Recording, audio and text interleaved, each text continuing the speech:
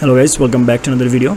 From today we are going to implement hospital management system using Laravel 12. So this is a template and I'm going to actually provide you this template link so that you can download this template, and we are going to integrate this template in our project, and our project will actually look like exactly same. Okay, I mean like this. So here we have a login and registration process and everything, so we'll actually do this. So this is our project introduction. I'll actually show everything step by step.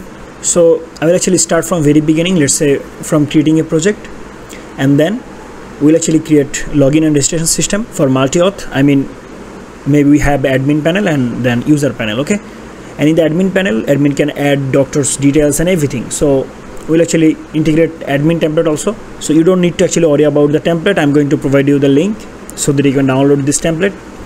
So this is for the front end and we'll implement this. Okay, so from our next video I'm going to actually show you how actually you can create a project for the Laravel 12 hospital management system.